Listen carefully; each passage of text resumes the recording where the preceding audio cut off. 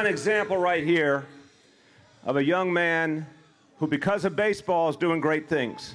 And he's got a very bright future. And baseball means so much to all of us. Congratulations, Timothy. You're a great example to all of us. We appreciate you. Now, everybody, now when you get to the major leagues, remember us, though, okay? We need some free tickets or something, okay? Everybody, this is such an important day for baseball. It's such an important day for Staten Island. It's such an important day for New York City.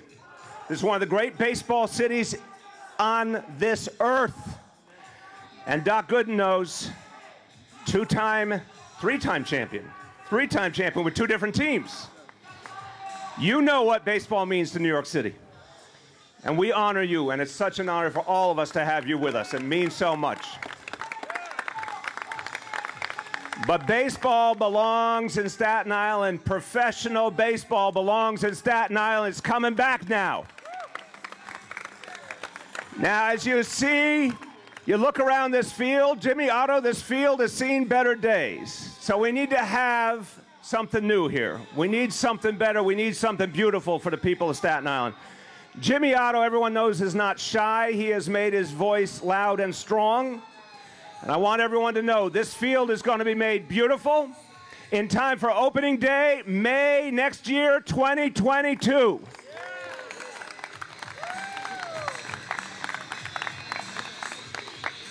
And if you love baseball, you know you cannot let something as special as this slip through our hands.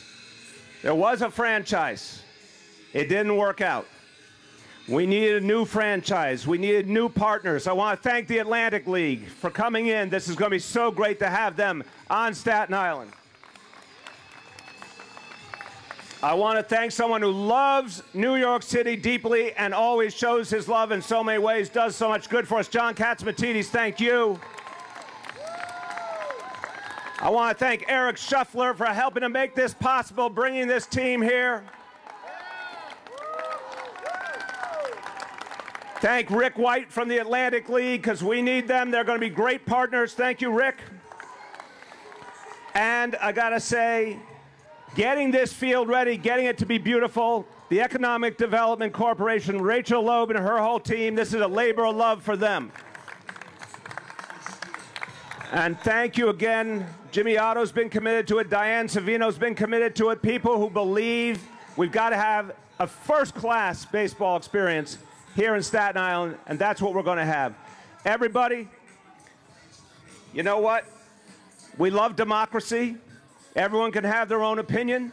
But here's something we all should agree on. We need baseball back in Staten Island.